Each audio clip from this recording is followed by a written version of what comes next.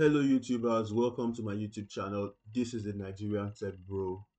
We have been looking at the installation of the Wazuh SIEM tool deployment on Kubernetes using EKS on AWS. We are finally at the point where we deploy.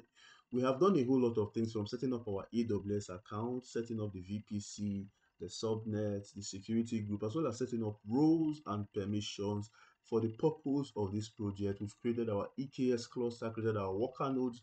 We even created an EC2 instance with AWS CLI configured to be able to manage this cluster using kubectl. Now we are here. Let us proceed to the Wazuh deployment. If you've missed anything leading up to this video, please check my channel and catch up with us. Now going into the video, in our last video we were able to do the deployment of Nginx, and that works. So let's just look at the last commands we ran in the last video. One of them was the kubectl get nodes. We were able to see the nodes running, and then the kubectl get all to see our deployments.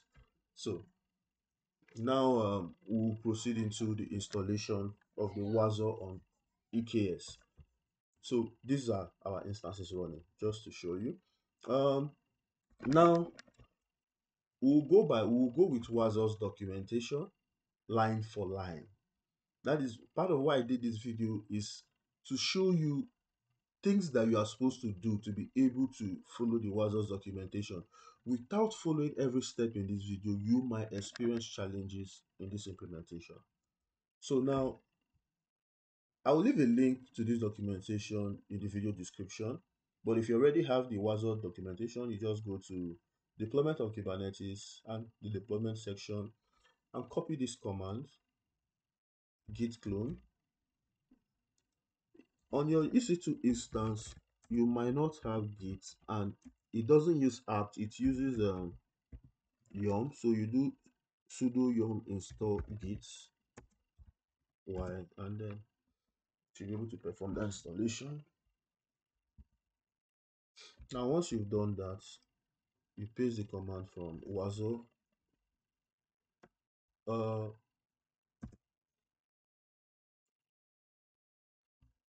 Now once you've pasted the command from Wazuh, the next command to run is cd Wazuh Kubernetes to change the directory to Wazuh Kubernetes. So you do that, and then once that is done, you set up the SSL certificate using these commands. Just copy them. Pretty simple. I have to give it to the Wazuh tech community and tech support for creating a very straightforward documentation. Most of the implementations, the documentation are just straightforward. It's a great SIEM tool also. So you run the command and it generates the certificate. You also copy the second one,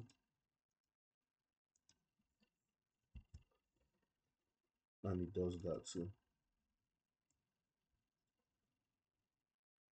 Now, because we are doing this on EKS, you need to know what storage classes are there by default.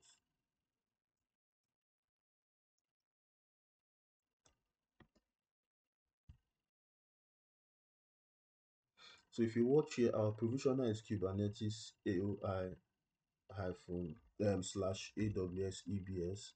So what that means is we'll have to go and edit this YAML file, copy,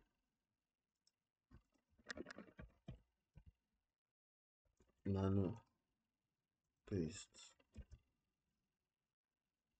So we'll change this provisioner to what we have there, but let me close this because I did not even.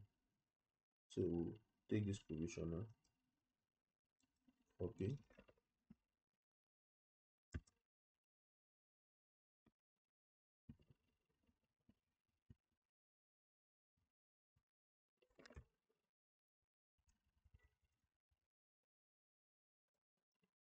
paste it there, then we save.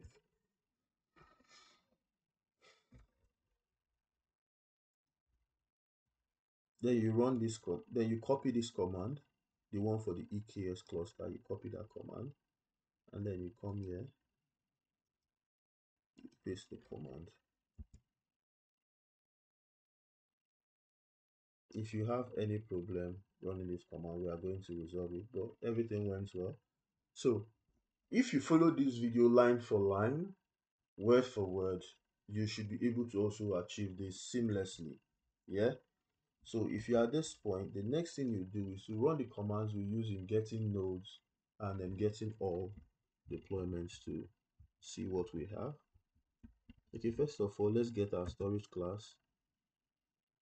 You see that we now have the Wazuh storage class there. So we did not have that before. Now let's look at all our deployments. But to get this, you have to, because we created a namespace for Wazuh using the YAML file.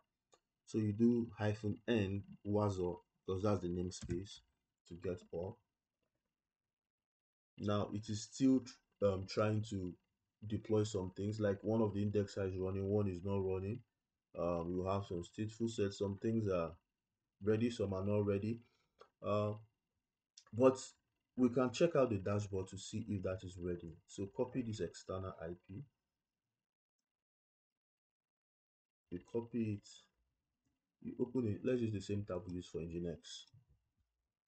You paste it here, and let's see if it's going to work. Let's see if we're going to have a problem. If we have a problem, we fix it.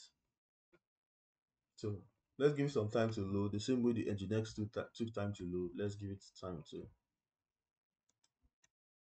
So the page has loaded.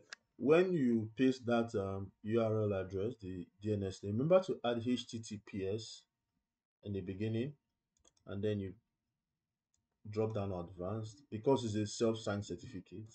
So that's why you are seeing this potential risk ahead.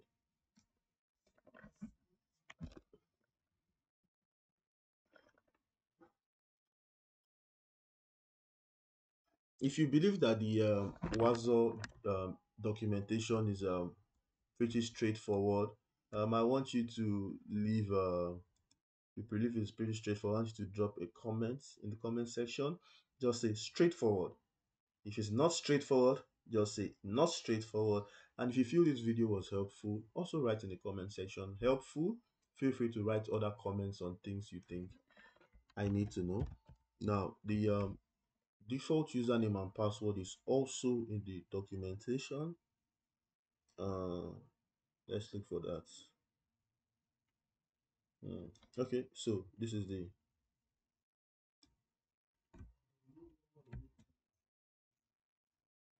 so we are copying just the secret password. That's the default username and password. So you paste that password there and click login. You don't need to save it because after this presentation, we'll be deleting every single resource we created, including the AWS account used for this purpose. Just security best practice. So I'm really glad that for those of you who set out to get this project accomplished, setting up was on AWS, you were able to achieve that with the help of this video. If you think you are having any issues, please feel free to go back in time in the series, maybe my previous videos. It might help you resolve that. So let's wait for the checkups to be performed. These are health checks that is normally being done by Wazuh to ensure everything is working before it loads into the dashboard. So now that is done, this is the Wazuh deployment on EKS cluster. uh, so generally, I've done other videos on how to add your agent.